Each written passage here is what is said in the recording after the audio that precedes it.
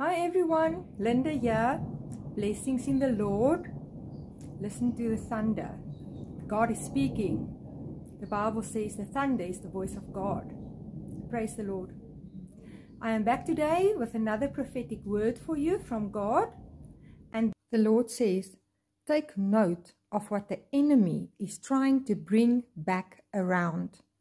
The enemy is trying to bring back things from your past, relationships, habits, sins, people, which the Lord has already delivered you from.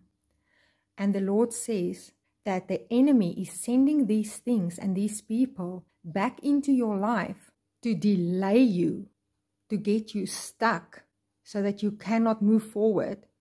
The Lord says, do not go back to the things and the people He already delivered you from. It is a trap. It is a trap of witchcraft coming your way to block you and to prevent you from moving forward and moving into the next thing the Lord has for you. Don't go back to your old vomit, says the Lord. That vomit was defiling you. Do not go back